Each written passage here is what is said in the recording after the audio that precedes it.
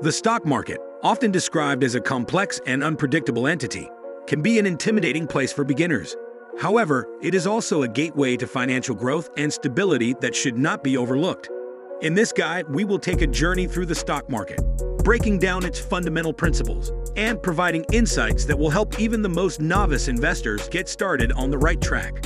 At its core, the stock market is a bustling marketplace where individuals and institutions come together to buy and sell shares of publicly traded companies. When you purchase a share of a company's stock, you are essentially acquiring a tiny ownership stake in that company. The value of your shares can fluctuate, influenced by a multitude of factors, including the company's performance, economic conditions, and market sentiment. Why should you consider investing in stocks as a beginner? There are several compelling reasons. First and foremost, stocks have historically proven to be one of the most lucrative investment options over the long term.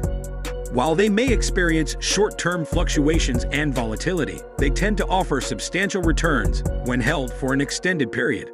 One of the crucial concepts for beginners to grasp is stock market indices. These are like barometers that measure the health and performance of the stock market or specific sectors within it. For instance, the S&P 500 and the Dow Jones Industrial Average are two well-known indices in the United States. These indices track the prices of a select group of stocks to provide a snapshot of market conditions and sentiment. As a beginner, keeping an eye on these indices can help you gauge the general direction of the market. Now let's explore how you can actually buy stocks and become a part of this dynamic marketplace. To begin, you'll need a brokerage account. Fortunately, the advent of online brokerage platforms has made it easier than ever for beginners to dive into the world of stock investing. Start by selecting a reputable online broker. Consider factors such as trading fees, account minimums, the user-friendliness of their platform, and their customer service. You want a broker that aligns with your needs and goals. Once you've chosen a broker, you'll need to open an account.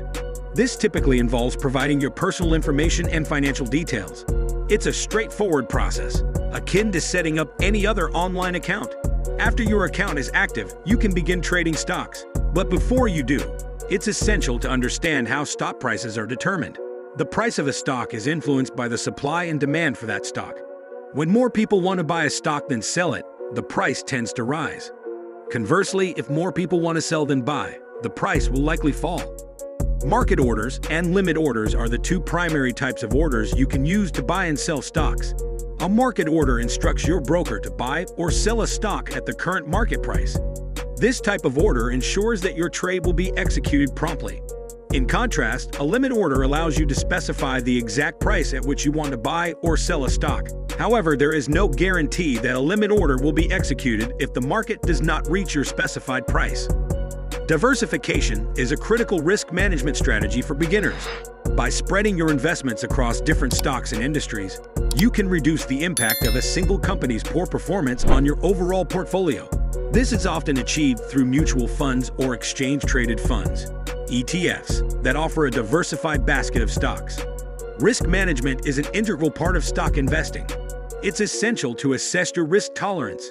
That is, your ability and willingness to withstand fluctuations in the value of your investments. Generally, younger investors with a longer time horizon can afford to take on more risk, as they have more time to recover from market downturns. Additionally, keep an eye on your portfolio and regularly review your investments. It's not a set-and-forget endeavor. Your financial goals and risk tolerance may change over time, necessitating adjustments to your investment strategy. Finally, don't be swayed by emotions. The stock market can be highly emotional, with prices influenced by fear and greed. Making impulsive decisions based on emotions can lead to poor investment outcomes. Stick to your investment plan and avoid making knee-jerk reactions to market volatility. The stock market is a place where beginners can embark on a journey to financial prosperity.